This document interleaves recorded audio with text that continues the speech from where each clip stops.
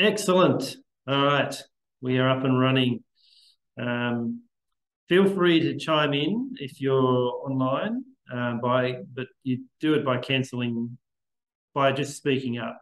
Cancel your microphone by hitting the space bar or whatever, because I can't actually see you at the moment. I can only see my screen. And don't feel like you're going to interrupt. That's fine. And if you're watching this on a recording, we've just watched the the Bible Project video, the second one on Samuel, and the link should be in the email that I've sent you, because I can't add that to the YouTube video. All right. So let's begin. Let me ask you though, what is your impression of King David? What sort of things do you bring to the table when you think of King David?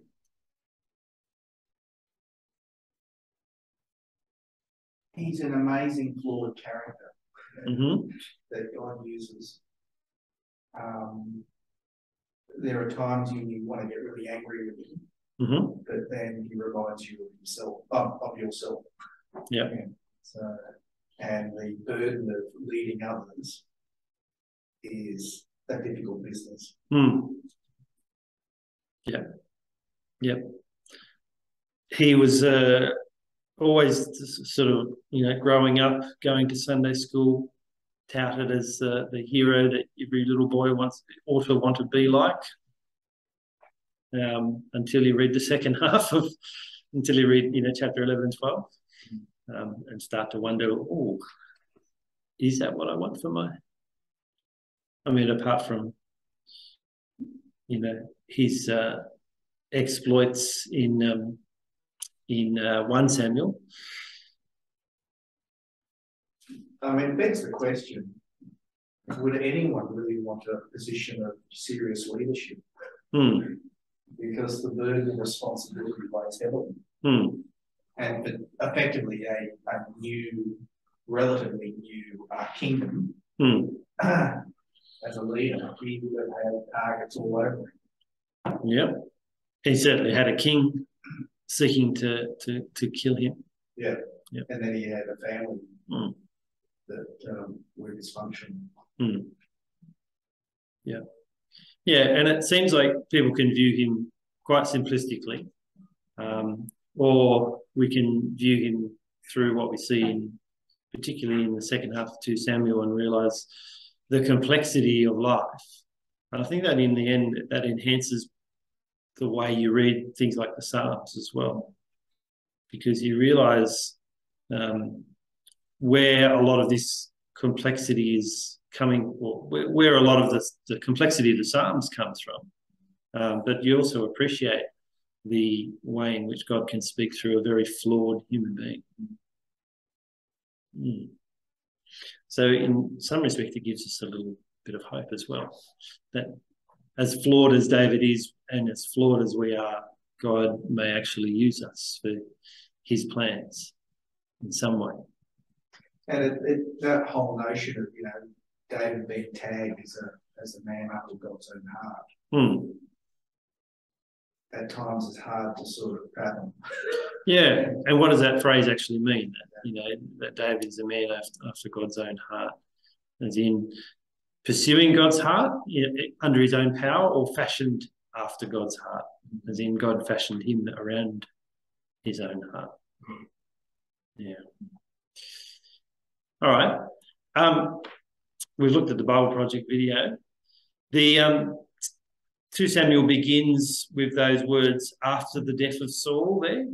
David returned from defeating the Amalekites and stayed in Ziklag for 2 days. And we see very quickly that there's an intention there to break up, a clear break with the last book, given that that's how Joshua begins, Judges begins, a new chapter. And we're going to this one's going to focus exclusively on David, and dedicate the whole of the book of 2 Samuel to his career, instead of the rise and fall of Saul and the slow rise of David, where he was only a half part character, or a co-star with Saul, if you could call it that. So there's the sorts of things that you want to watch out for when you are, looking at putting together a Bible study and stuff like that.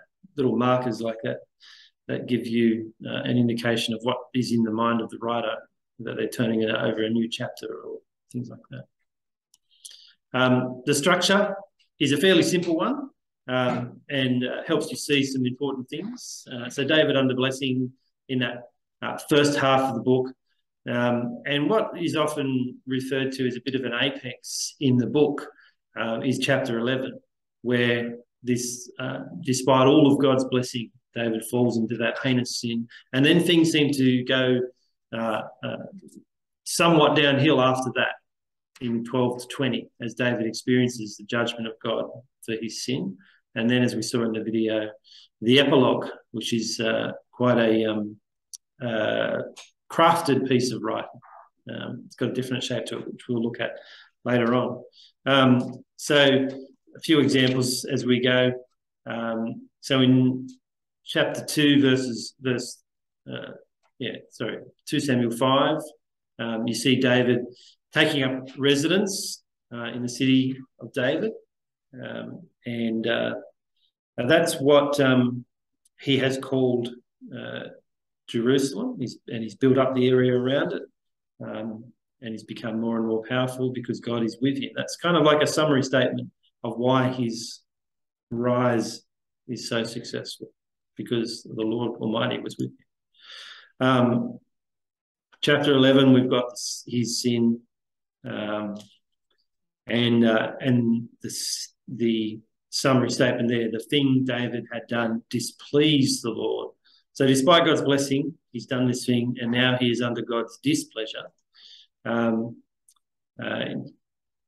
of the pronouncement of that sin, which shapes the rest of, chapters 12 to 20, is that the sword will never depart from his house, because of the way in which he has sinned. And then we have the epilogue, which we'll look at a bit more later. Didn't have a summary for that one. And that epilogue is not part of the chronological order of things. As we saw in that video, it stands outside of the chronology. And even the beginning, chapter 21 and chapter 24, are both from fairly early times, it seems.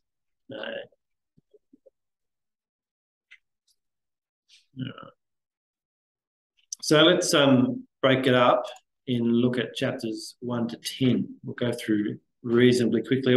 What I've tried to do is rather than say too many comments, is just show you we'll look at a few example verses, but feel free to jump in with a comment or anything like that as we go.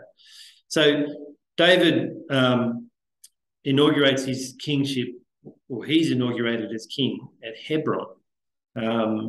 And that happens only over that his rule will only be over the towns and the tribe of Judah. So he asked God, will he go up to Judah? This is after Saul has died. He's still in Ziklag, and the Lord tells him to go.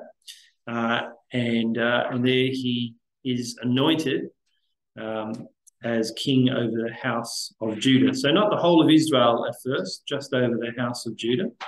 But you get a pretty early impression that David is the kind of man who will keep asking the Lord for advice, or to anyway. I mean, it's an interesting starting point, Hebron, because that's the area that was given to Canaan, and it's linked to the Anakites, and they were seen as the big, the big obstacle for Israel to get into the Promised Land. So I found that quite an interesting connection. Why did it start there? Yeah. Yeah.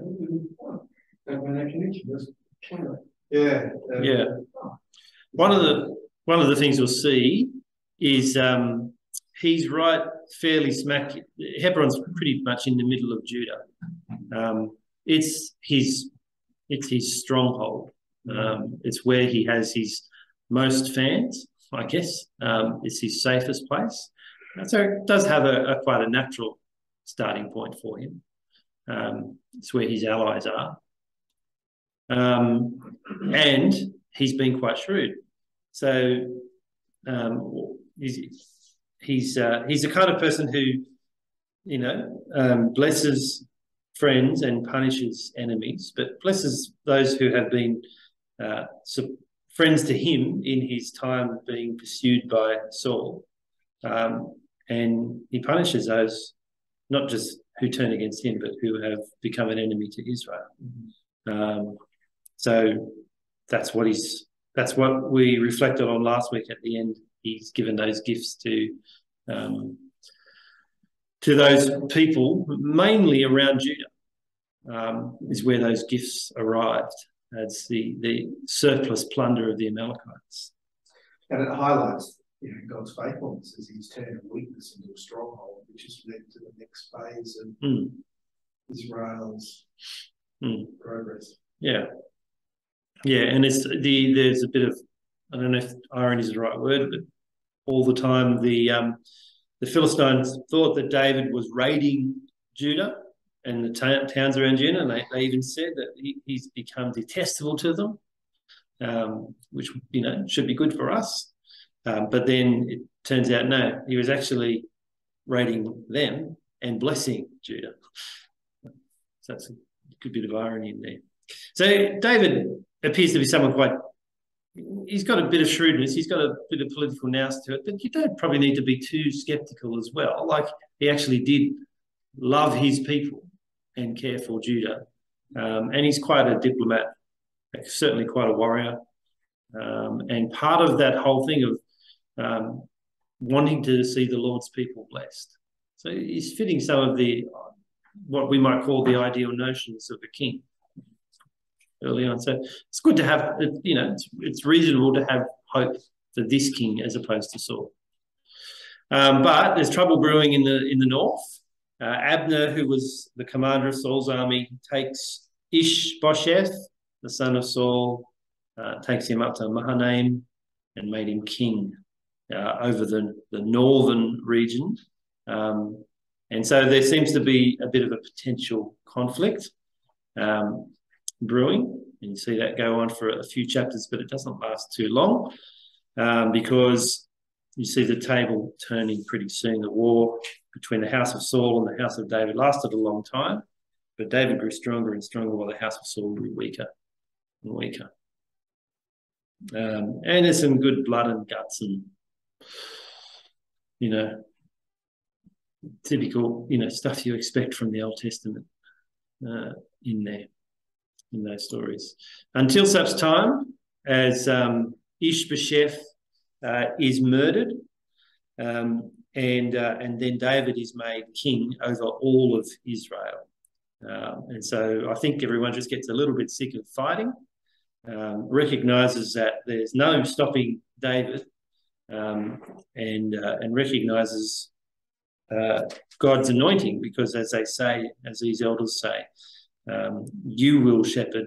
They quote to him, the Lord said to you, you will shepherd my people Israel, and you will become their ruler. They've recognised not just David's strength as a king, but God's anointing of him as king. And so then he rules over the whole of Israel. And there's a good summary statement there.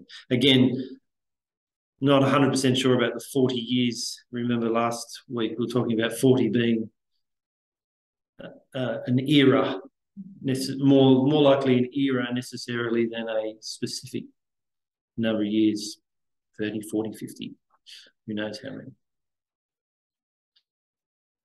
All right. And then David does something that is quite shrewd. He takes Jerusalem, which was still under Jebusite control at that time, who were the part of the original inhabitants of the land. They mock him.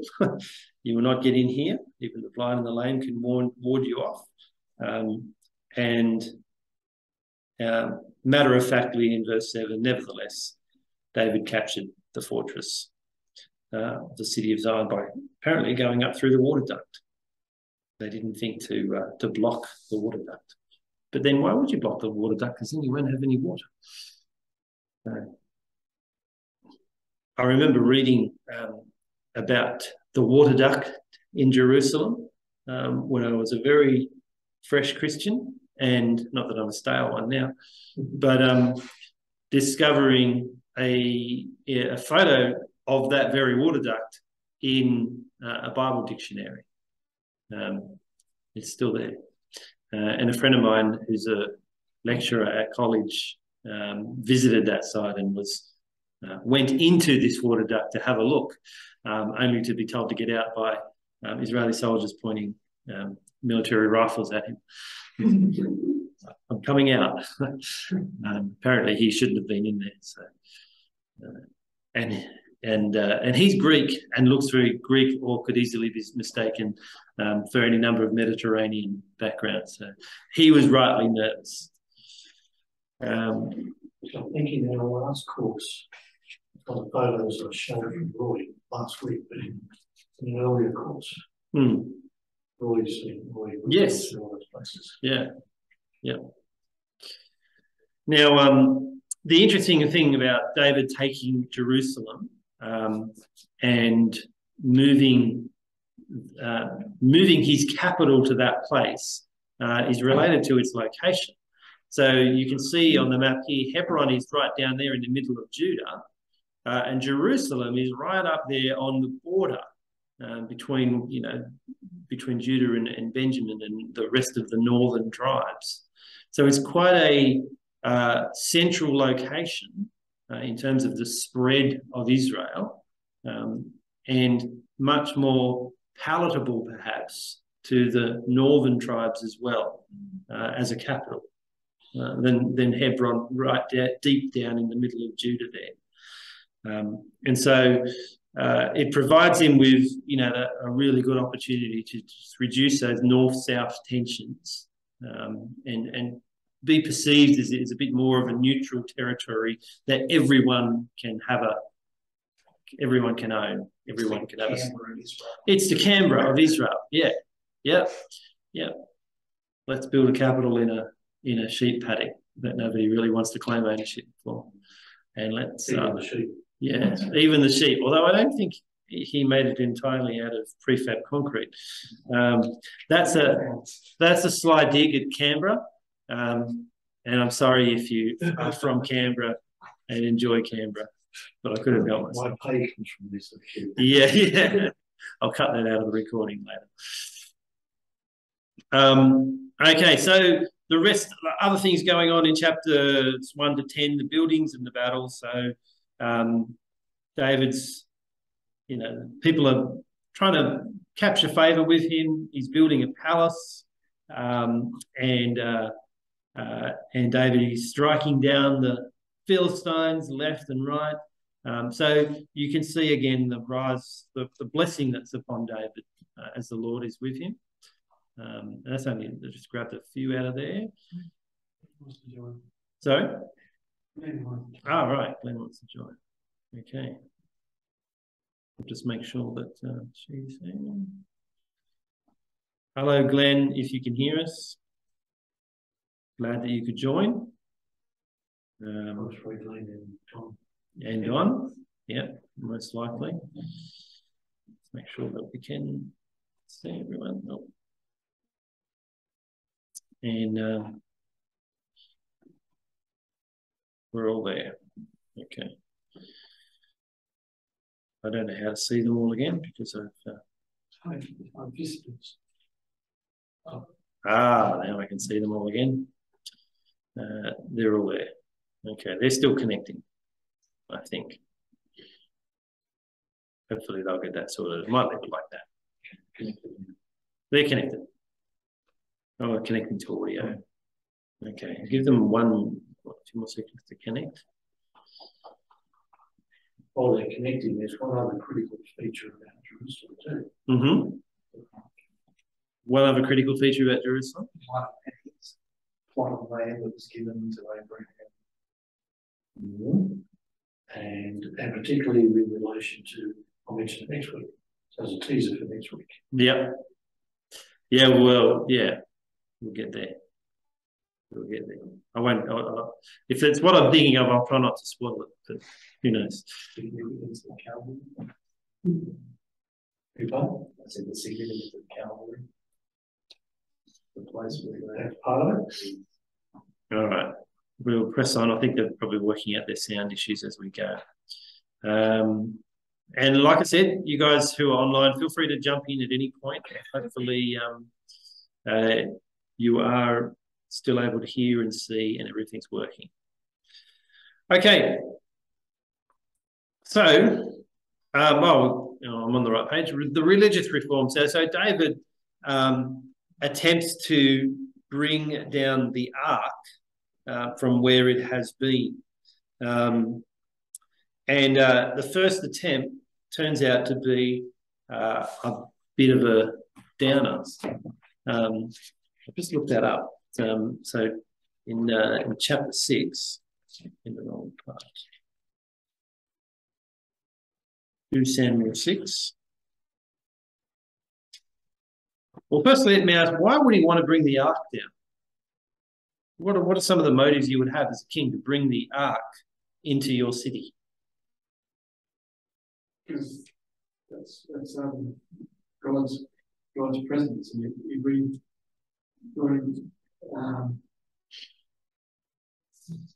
blessing. You want God's blessing? Yeah. Yeah. What you would want God's blessing? What would be a more skeptical answer?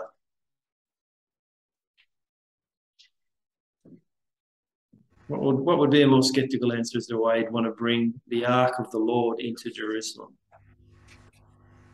Well, you've done it. Mm-hmm. David, the person who brought the ark in, so therefore, there's credibility for David, I suppose, in the eyes of others. Yeah. I mean, I guess it's a bit of a sympathy act with David because I think his passion really is for God. And he's really delighted in the fact that the Ark of the Covenant, which was the symbol, will be front and centre in the place where he is living.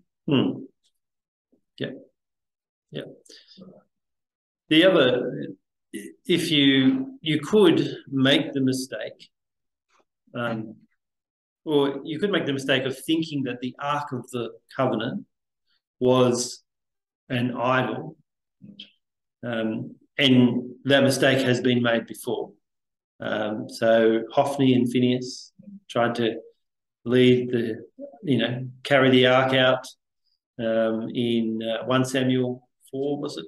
They lost the ark, and God took care of it himself, and orchestrated the return of the ark himself without anybody's assistance. In fact, with great disadvantage. Yeah, they basically, please have it. But a skeptical person might suggest that, you bring the ark in, you control the message, then you control the religious output of Yahwehism, and you control that to support yourself. Is this before when it gets is this before it gets captured? No, this is well after. Because it was captured before Saul's time. Before Saul's time. It goes out to these other cities. Yeah, it was captured and then returned while Samuel was a boy. Yeah. I mean, I guess the balancing act to all that, though, is David's understanding that the priestly role and the fact that Nathan was heavily aligned. There was a due respect that David had for Nathan. Yeah. And so that's where I sort of think that that's the flaw in the argument that, you've got control of God because you've got control of the ark. Because David understood that the priestly role was a significant role. And in many ways he was submissive to that role. Yeah, the flip side is God's ark equals blessing. Yeah. And so there's probably a sense that by David bringing it to Jerusalem would be blessing as well as a place of blessing. Yeah. So I think that's probably one of the stronger motivations for it. So the blessing being an aspect of peace and rest. And I think it goes back to the Abrahamic promises too. Yeah, David was very conscious of those. And we're at a transition point. So Israel are no longer on the move. They're in the land. They have a central capital now. And so, when Israel were camped in the desert, one of the things that they did was they camped around the ark. The ark was at the center. The tabernacle was at the center of the whole show. And you can see a motive in that alone, that David wants to bring that to the center and arrange Israel around that. That makes some sense to it. But for those who were skeptical, you would think, that's just, you can take that skeptical line, but then you do have trouble with the fact that it's his first attempt at bringing the ark in is fatal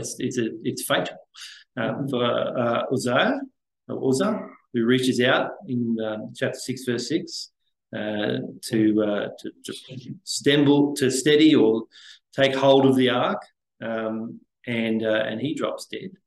And David is, quite understandably rocked by this and says, "Oh, I don't know if I should bring this in. This is too dangerous." And there's that until verse 12 there, where David's told that the house where he had sent the ark to stay, Obed-Edom, who probably saw it coming up the hill and went, "Oh, great." Well, his whole family is blessed. And so David realizes that perhaps this God will continue to bless. And so he brings it into Jerusalem, sacrificing a bull and a fattened calf every 6 steps. What's a picture you get of that? Don't want to be a fattened calf. No, absolutely a mobile abattoir. Yeah, but can you imagine the blood? The smell. So I guess you have this picture of a huge, trail of blood following behind this ark, which suggests to you something, which is meant to obviously be a very vivid suggestion of the holiness and the fear required to be in a relationship with this God. But it's also highlighting the fact that the significance of dealing with sin, because death, that blood that's spilled is obviously the repercussions of what took place. Yeah. And it's also signalling something else in the way that David comes into Jerusalem. If you recall, he comes in dancing before the ark and in his undies. And his wife, Saul's daughter, Michal, is not very happy. Perhaps she's got a different idea of what a king should be. He should not be this vulgar fellow who dances before the ark. He should be stately, like perhaps he should be stately like my father would have been had he not been killed. Who knows? Yeah, but she had a few other issues too, didn't she? The fact that she was taken from a previous husband. Yeah, anyway. And the state of your father wants to kill the music players. Yeah. But nonetheless, it becomes that, that's her exit stage left, really, from this story, and no contribution to the life of Israel through the fact that she had no children. Which is, I guess is a tragedy in Old Testament Israel to not have children. There's never, it's always, a tragic story that where we find, those who are without children are blessed with children, but those who are just left without children are, in the eyes of the Old Testament, it's a clear tragedy. Because of the shape of the Old Testament, because of the way in which people were meant to contribute to the plan of God through Israel. So, yeah, kind of closing the book on Saul there, but then opening the book on a whole new thing with the Davidic covenant of 2 Samuel 7. So this is where David is quite happy. He's got rest from his enemies, and then he gets an idea. Here I am living in a palace of cedar while the ark of God remains in a tent. And Nathan replies, as you know, those who hang around kings often do reply, sure, go for it. Whatever you have in mind, go ahead, do it. The Lord is with you. What do you think of Nathan's initial response?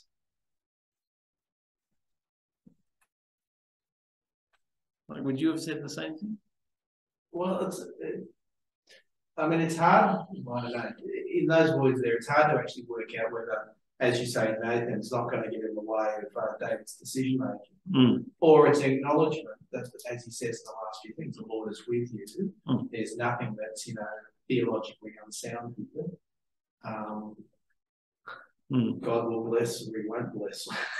I think verse 4 says it all. Verse 4. Sorry. But that night the word of the Lord came to him. As in, the word of the Lord he hadn't inquired of the Lord. Yeah.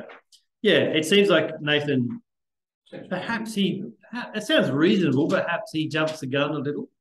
And this is probably a quick reminder to Nathan of what his role is. It's not necessarily to speak his own mind, to speak the mind of the Lord.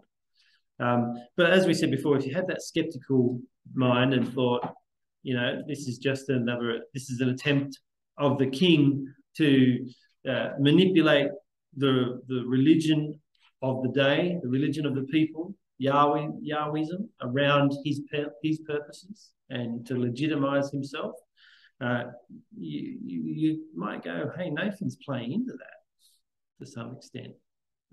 But it's very quickly corrected.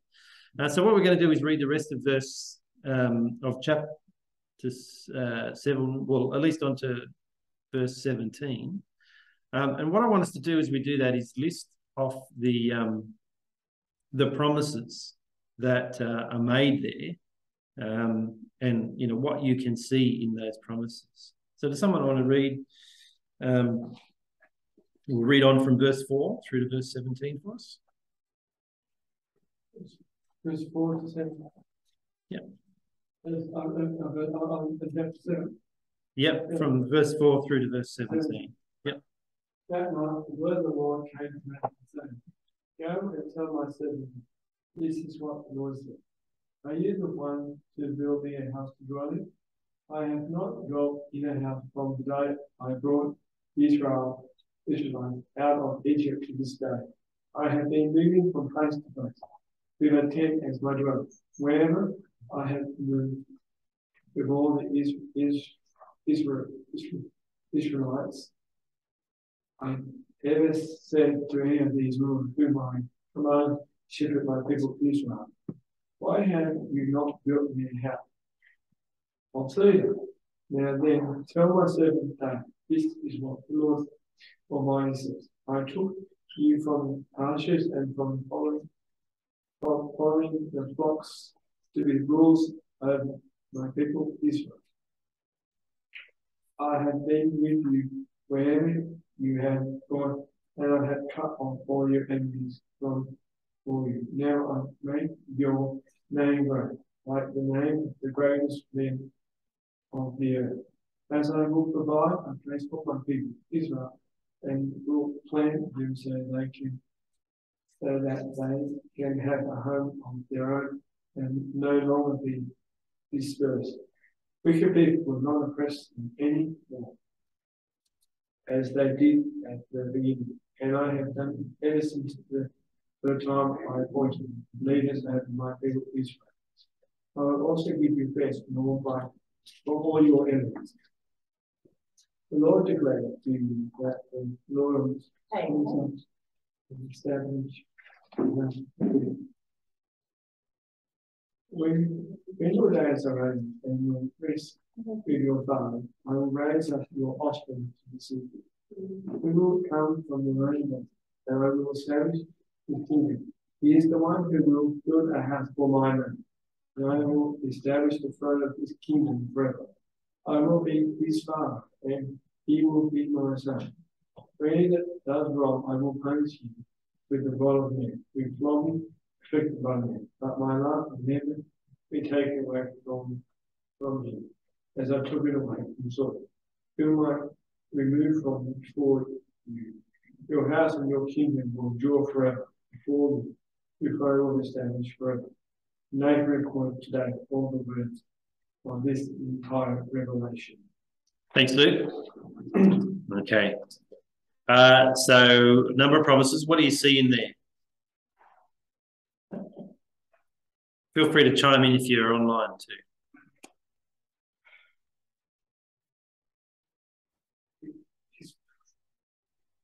He's promised these children are going to live forever. Mm-hmm. We got a child, a great. Yeah. So do you mean that they will live forever, or that someone will live forever? Well, some he says that he'll make his name great. Mm-hmm. Like the name's the greatest on earth. Yeah. Have you heard that before? Abraham. Yeah. So there's elements of this that are a restatement of the Abrahamic promise. Provide a place for his people. Yeah. Israel. So that's again straight out of the Abrahamic promise book, or Genesis, otherwise known as. Also give rest. Yeah. Again. Enemies. Yeah. Similar to what we've heard from Abraham. Yeah. Yeah. But there's new aspects to it as well. What do you see as new? Well, he talks about raising up an offspring to succeed. Mm-hmm. And establishing his kingdom. The emphasis on kingship, maybe? Yeah. Yep. There's an emphasis on kingship, which was kind of hinted at in the Abrahamic promise. I think I can't remember where, but to Abraham God said, "Kings will come from you," but it certainly wasn't the focus. Or be forever. That's a promise. Yeah. Yeah. So an eternal dynasty.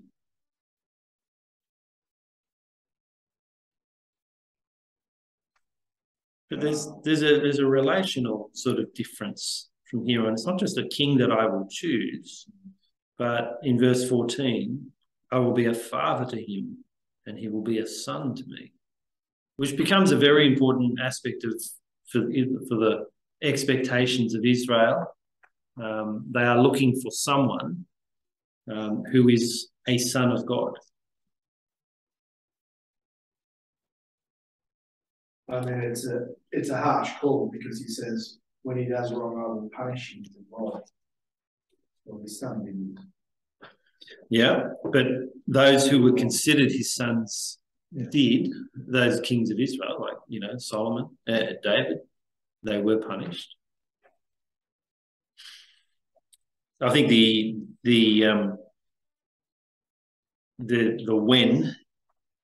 when he does wrong is not is contingent on the person doing wrong.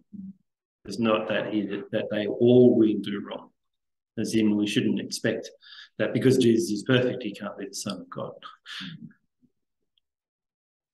Yeah, and that's going to really shape the expectations of Israel from here on, and establish this line through David as well. I mean, I guess the other point that it says, I think it's a verse 11, where it says, the Lord himself will establish a house. So it's actually the the Lord's doing. It's not, we can look at David's lineage, but it's the Lord's orchestrating. Yeah. And as we'll see, in the end, Nathan is certainly no pushover. It's not as though Nathan is gifting him against the either. And is a bringer of bad news as well as good. All right. We'll keep going then, unless anyone's got a question or a comment or wants to add anything there. Feel free to jump in at any time. Probably one question I have, is this the high point for David? I mean, we talk about the high point for Solomon being, effectively the consecration of temple type activities. Is this potentially the high point for David? Because it's not long before we then start getting into his downfall. We start to, I mean, in as much as you see that there's still obviously work for David to do, but he's got the ultimate sort of legitimization and hope for the future. So even though there are still enemies to be defeated and battles to be had, you go in with the supreme confidence that, this is not going to end badly. So yeah, I mean, it's a setting for the high point. I mean, and given that the way we look at Solomon as, that God blessing the temple that he built by his presence, and it's those chapters and the chapters around it focused on how those promises for Abraham had begun to be fulfilled and seen as fulfilled. It's got that link to the, where the covenant is expressly fulfilled. It's going to be seen as a high point in the whole narrative. Yeah. But in terms of a turning point in the narrative of 2 Samuel, it's not a turning point. Things keep going in the same general direction until we get to chapter 11. There's an example there. David reigns over all Israel. He does what is just and right for all his people in chapter 8. And then he's consolidating and bringing everything together. There's starting to be the clear order of an established kingship. There's a summary of all the different people and their roles and as in looking after the various aspects of managing a nation. Things are settled and good. Reconciliation with Saul's family, Mephibosheth. Yeah, there's reconciliation through Mephibosheth. You get a picture of David's faithfulness there as well. Everything's going well until chapter 11 and 12. So chapter 11, obviously we get to David's adultery with Bathsheba, and then David's attempt at covering it up through his plotting. We won't do it today, but chapter 11 is a very interesting study, and maybe if you're in for the long haul today and you stick around for Simon Gillam's thing at 3 p.m. He'll probably bring this up. Chapter 11 is an amazing study on sin, in the way in which David does various attempts to either to cover it up. There's about 3 attempts to cover it up until he finally does away with Uriah and seeks to even cover that up. The longer you look at chapter 11, the more you start to see the way in which we will try to avoid sin, avoid the consequences of our own sin as well. Can I just say, Don Carson gave a talk on Easter, and talked about that. And we often focus on the Uriah bit on the sort of stuff. He focused a lot of the talk on the beginning before it even got to that stage, the point where he was looking and then covered it, whatever. Yeah. And that's the bit we really need to focus on, because God's word in Corinthians 10:13 is God will provide. David had lots of opportunities to stop at any point along that way. Yeah. He wasn't a hapless victim in all of this. Oh, no. Well, I mean, chapter 11 starts off, you know, in the spring at the time when kings go off to war. I mean, it's such a... Yeah. What's his king? First point that John made, was, all the other kings would go to fight. He wasn't 70. He was still a young king. Yeah. I just have a roster day, a roster war off. Yeah, that's Yeah. Idle hands at the devil's workshop. Yeah. All right. Let's read chapter 12 then, and try to get a picture of judgment and forgiveness. It's a slightly longer chapter. Who wants to read chapter 12? Those online. Yeah, or feel free to read it if you're online. Do we have any takers? John, Helen. I'll do it. All right, John's going to read it for us. Thanks, John. So the whole of chapter 12, Dave, you want, yeah? Yep. Let's go. Yep. Okay.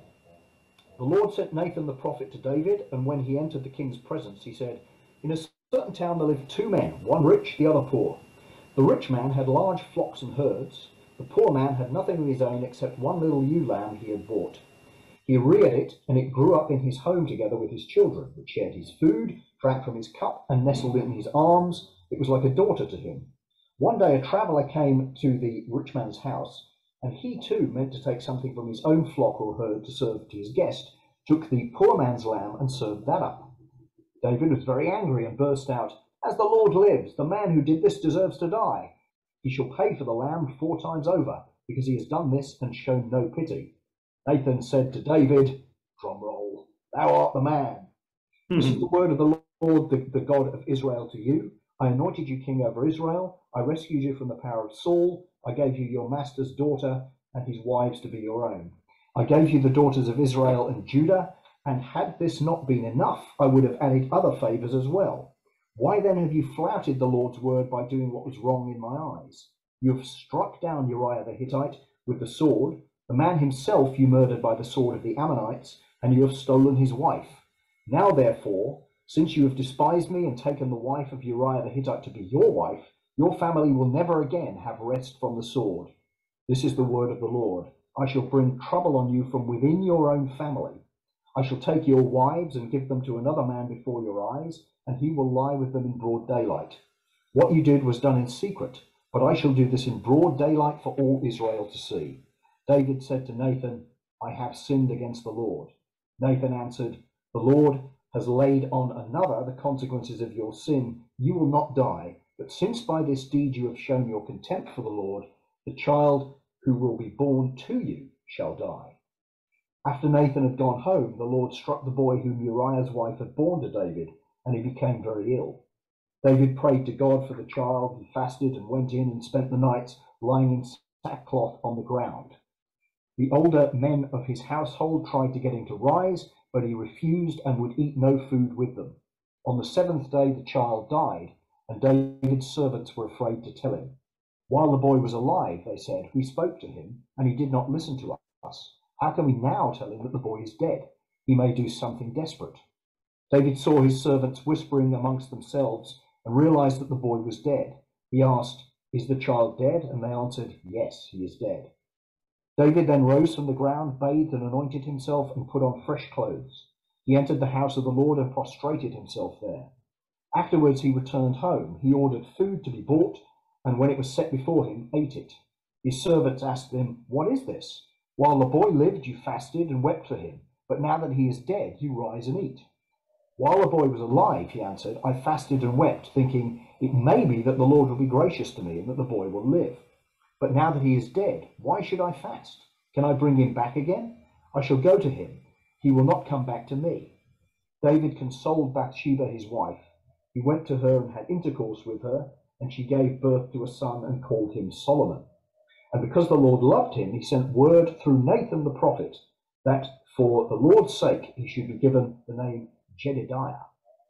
Joab attacked the Ammonite city of Rahab and took the king's pool.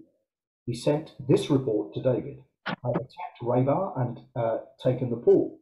Now muster the rest of the army, besiege the city and take it. Otherwise I myself shall take the city, and the name to be proclaimed over it will be mine. David accordingly mustered his whole force, marched on Rabbah, and attacked and captured it.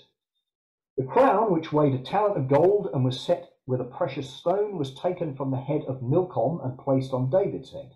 David also removed a vast quantity of booty from the city. He brought out its inhabitants and set them to work with saws and other iron tools, sharp and toothed, and made them labour at the brick kilns. David did this to all the Ammonite towns. Then he and his army returned to Jerusalem. All right, thanks, John. It's so what do you see there in judgment and forgiveness? What pops out at you? There's a few things that pop out. Well, judgment obviously not only David, but it's the physical death of his son. The pain and the grief that goes with that. And there's no typically easy explanation for that. I've heard lots of people give partial explanations, but it doesn't seem to remove the difficulty. And I'm not sure that we ought to try to remove the difficulty.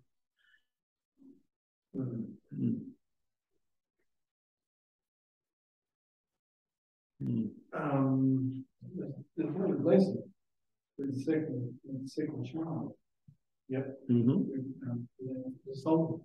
Yeah. Yeah. You want to be. I mean, pastorally, you always want to be careful with this section because there's people who have lost children. But there is pastoral hope in there in what David says at the half-word verse. Where is it? Verse 23, where he says, "Can I bring him back again? I will go to him. I'll go to him, but he will never return to me." It's only a small hint, but it's a hint at something worth putting our hope in. It's interesting though that David had poured out his heart to God in the hope that God would change his decision. So how do we reconcile that? Yeah, it appears that there's nothing that God owes David. I mean, what did God owe David through his sin? What would have been just for God to do? As king, an extra responsibility, expectation of accountability. So it almost either death would have been not inappropriate. Oh, death is something prescribed in the law, and he's not above the law, as was made clear to Samuel. I mean, through Samuel to Saul. David understood as well.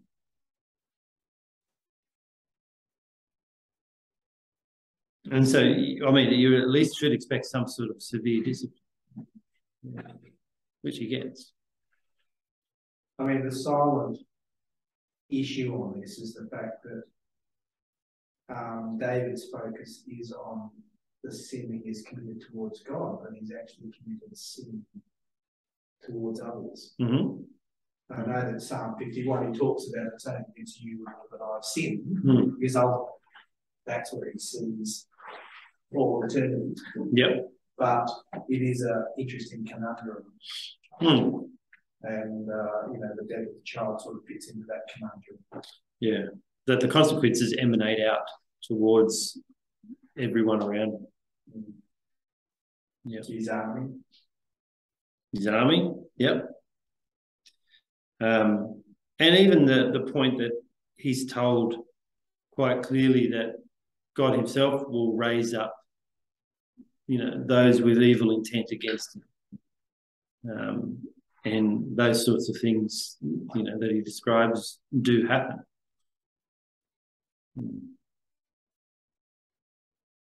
I think the disturbing thing here is the instrumentalizing of the son, right?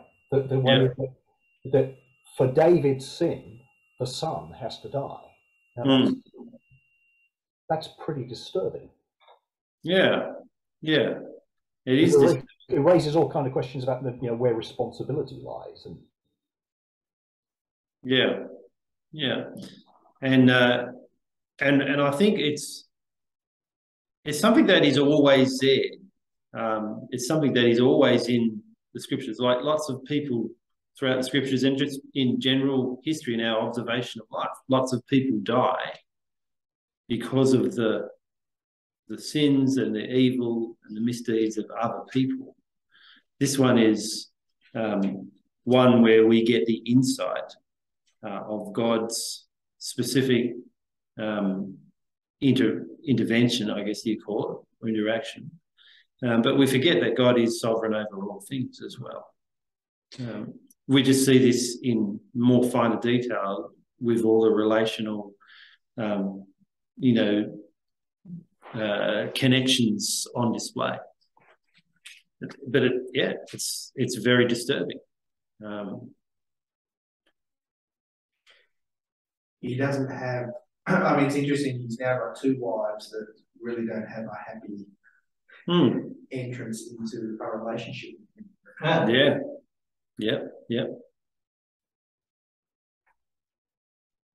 And yet, at the same time, verse 14, the Lord has removed. Verse 14.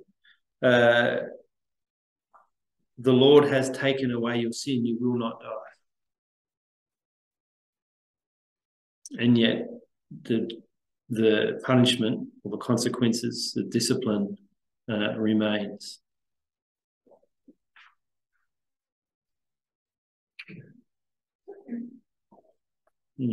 That's not I'm just thinking back to Acts.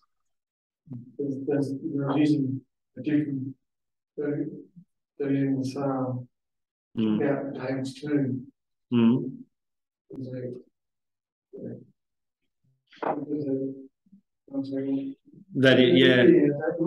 So Peter in Acts 2 says David died. But he lives on. He lives on forever. He's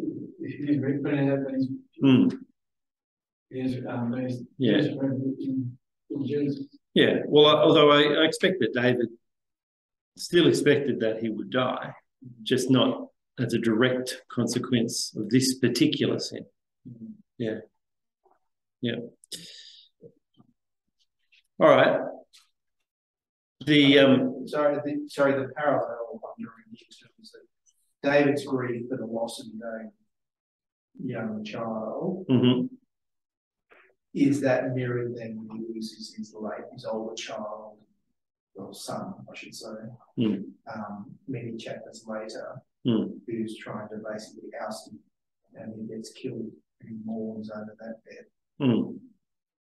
And you start to see David become quite captured by his family relationships in a way that renders him rather impotent to act, which we see in the very next chapter, actually. But it is evident that this is a remarkably honest account of David's life. If you're the victor writing about the king, you don't write these sorts of things. Well, you certainly, and you might even, if you do write about them, you try to justify them. This is not just simply the annals of the victorious king. So knowing that David had the Holy Spirit with him, where did the Holy Spirit go? Can I ask that question? You could ask that question. You could ask it of what happened to. So long as you ask next week of David Thompson, what happened to the Holy Spirit with Solomon and all his wisdom? what was going on there. That's a conundrum as well, isn't it? But it's a conundrum that we still deal with because you and I still sin. We still need to. Given the answer was last week. That's right. It's about passing the buck. It's a David response. It's all these Davids that have all these answers. Yeah, that's a very early technique. Yeah. Well, I mean, the Holy Spirit enables us to serve and confirms our relationship. It's a seal of our relationship with God. But the Holy Spirit is not God's remote control. He's not the big obstacle in the story. When's the talk in the Creed series on the Holy Spirit? Is that coming? Not next week, I think. In a few weeks. So, that's probably where I'll be putting the thing about what the Holy Spirit is. Yeah. Maybe we get to ask questions during the sermon. You still can. Sure. Doesn't mean they're going to answer. No, that's the end. The Holy Spirit describes the end. Oh, I mean, true. Yeah, very good at the end. Yeah, he's very active at the moment, which is where I'm angling for. All right, let's keep moving. So the turmoil begins right in chapter 13 as we move into that. Now we've gone over the apex of chapter 11 and 12, and things start going down in a way. And what we'll see in the rest of it is in 13 to 20 is coloured by God's judgment and the consequences of David's sin. So I just wanted to use this section. So we saw in the video what happens. We're vaguely familiar with what happens in chapter 13. It's a horrible, horrible story. It interestingly mirrors a lot of what happens in this sort of crime and this sort of abuse today as well. There's lots of stuff in there that you can draw out of that chapter. As despicable as Amnon is, so also is Amnon's friend, and I can't find his name again, who gives him the advice, Jonadab, another despicable character who was certainly no real friend. Cousin. And but the outrage of the event is only exacerbated by what happens afterwards. So verse 21, King David heard all this. And what did he do? Well, he got shirty. And but nothing else. And no one, Absalom never said a word to Amnon, either good or bad, so it's left a little bit ambiguous. Yet we see his heart. He hated Amnon because of his grace. And then verse 23, before anything happens, and this time it happens by Absalom's initiative, 2 years later. So it's not as though Absalom jumped in to fix his situation straight away. He gave his dad 2 years to do something. Now, I can imagine why David was so inept in this. Did he not see his own self in what happened? Amnon saw what he wanted and took it.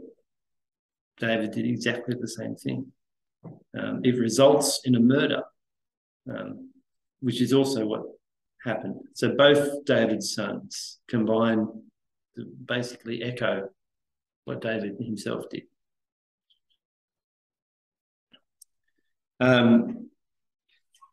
So there's kind of there's a like father, like sons thing going on there. All right, but also then in the rest of these chapters we see David turning to others for wisdom, and there's an example of that through Hushai, who becomes the alternate advisor in the wake of David's exile as he escapes the rebellion of Absalom. Hushai stays behind, and gives alternative advice to Ahithophel. It's a difficult one to say. And so he is basically planted there as a spy, but also to confuse and give the wrong advice or alternate advice to Absalom. And there are a number of others. There's the wise woman of Tekoa. There's Joab's interventions and those who surrounded David, basically keeping him alive through a lot of this. Joab has to step in and fix the situation in the midst of David's, inept attempts at controlling Absalom or responding to what Absalom is doing. And it is tragic, but nonetheless, it has to. His kingship was under great threat. And so, but it's also, I guess, heading towards what we'll see with the wisdom aspect of Israel's nationhood and the way in which kings operate and the role that wisdom plays in the life of Israel, starting to rise up here as early as David's kingship. The other part of it is the succession narratives, bleeding into 1 Kings in this section. But it's a process that you see rolling out across chapters 9 to 20 and also 1 Kings 1 and 2, is this process where there's a progressive elimination of all those who could possibly take the throne after David. Amnon, Absalom, Adonijah is eventually done away with under Solomon, and Solomon finally emerges as the one who will take the kingship. And so we see that there, where Solomon is proclaimed king. The ground shakes as everyone rejoices. And if you read on from there, that's when Adonijah gets the message that he better hot-footed out of there and stop pretending to be able to take the throne. So the tension is still there, yeah. Now, to sum up that section, I think we can see pretty clearly it's not an apology for the Davidic kingship. It's not defending David in any particular way. It's certainly, if you did have that skeptical mind watching him bring in the ark, trying to process the promises of chapter 7, it's done away with later on because of all that else is recorded of David. What you do see is that David's leadership survived despite the best efforts of David sometimes. And God places around him people like Joab, Hushai, the woman of Abel, Beth and Maacah, in chapter 20 there, to try to stop him from throwing it all away. And Nathan especially plays a very decisive role. Obviously, in chapter 7, endorsing the rule and, I guess, promoting David to that role of a king from which all the other kings will come from. But he is right in there with Solomon as well, and one of the chief people who intervenes to stop Adonijah taking that kingship before Solomon can be proclaimed king as well. So he's there working with Bathsheba, working with David, trying to make sure and hold on to this. It must have been a very stressful time for Nathan as well, given that he knew of what God had promised. And then finally we get to the epilogue. And as we were saying before, it's quite a structured piece of writing. And this there's a similar outline of this in the booklets, but this one's actually taken from John Woodhouse's commentary. Also recognises that it's thematically arranged, and yeah, we see the way in which, I guess, we see the shape of David's whole kingship. There's problems, but and there are strengths, but right at the centre of it, there is hope, and the hope is based on the promise of the Lord. And so it's probably a helpful thing to go back over that epilogue and see how that shape is there. And just as a very brief example, the beginning and the end. So this is in the first instance in chapter 21, right at the beginning of this epilogue. You've got, all right, thanks, Helen. She's to send a message that she needs to leave. They got answers. So this is after another very difficult episode in chapter 21 of the God's curse upon the land because of the sin of Saul against the Gibeonites. But when God answers a prayer, the land is relieved. And then again, that at the end, God answers the prayer on behalf of the land in chapter 24.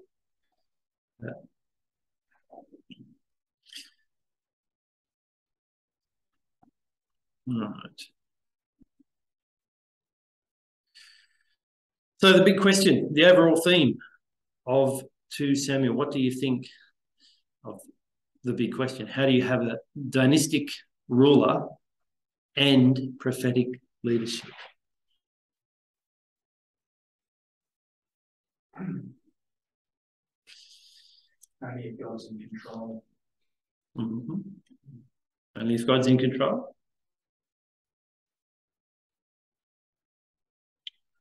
We've got to remember who dynasty is. Yeah. God's dynasty, not the individual. Yeah. And so that dynasty is not upheld by the strength of the dynasty, which is a mistake that. And we see that even more next week. Yes, we'll see that even more next week. Yeah. And so the big question will always be over the king is he listening to the word of the prophets, which you might pick up is one of the key criticisms that Jesus makes of the Jews in general, is that they didn't listen to the prophets. In fact, they put them to death, and now they're seeking to put him to death. And so it comes down to a pastoral question for every Christian leader as well, as was helpfully pointed out today by Simon Gillen. He said, you need to pray for me to not get distracted and to remember Jesus.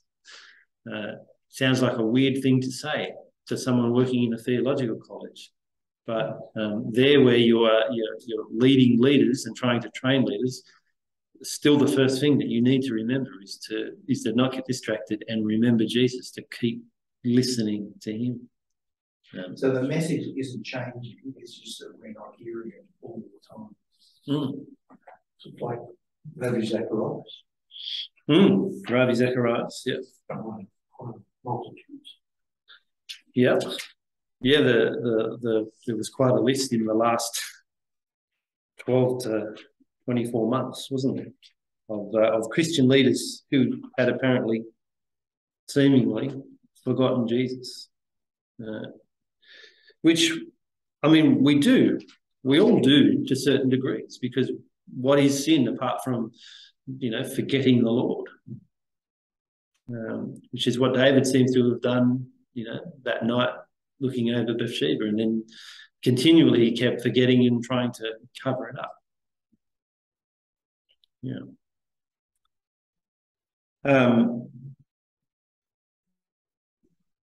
Do you think David was judged less severely than Saul?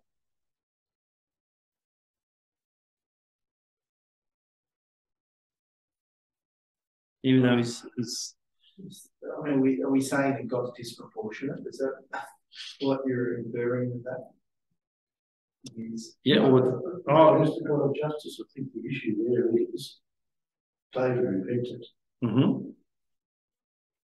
Saul didn't. I mean, take the thief on the cross. Yeah. Next to Jesus. Yeah. Don't really know what he did. A thief, but could have done a stack of other things too. But there's the difference. Yeah. Yep. That's right. So it gives you another insight into what perhaps we might have meant before as David as a man after God's own heart. Another angle to that is it doesn't simply mean that he has the perfect heart, but that his heart resonates with the Lord in that way. I always remember the time we were having a baptism planned for the following week. A number of teenagers from our evening congregation in Gunnedah were to be baptised, and one of them came to me and said, "I can't do it. I don't think I should be baptised." And I said, "Well, why not?" I said, "Well, because I can't do it. I can't live this Christian life. I keep stuffing up. I keep sinning. And I don't think I'll ever get it right." And I said, "I know. That's why you're getting baptized, because you actually do get it. You recognize that. You recognize your inability to get this right. And that is why we come to Jesus, and that is what we are recognizing in this baptism. You are closer than you think. You've got it. You're grasping it. You just need to receive this grace and forgiveness and stop thinking that you've got to make it. And I think that is one of the key differences between David and Solomon. He recognized not his own strength, he recognized God's mercy upon him, which is all we can do.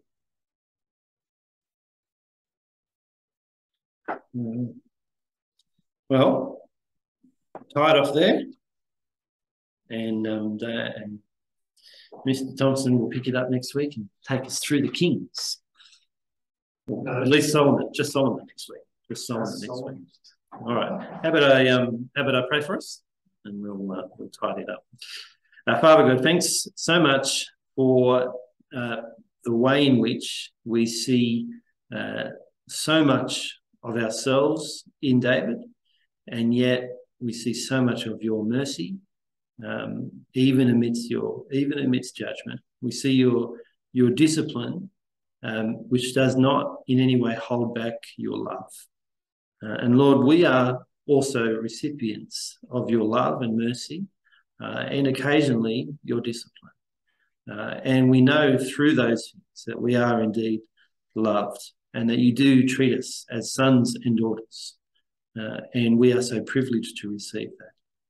Lord, we pray that as we have reflected, we would have hearts that are fashioned after yours, and that we reach out and cry out to you for mercy, that we recognise our sin, our inability to please you on our own strength, and that we draw on you by your Spirit, we draw on you by your word, and we draw on you by the people you place around us that also belong to you.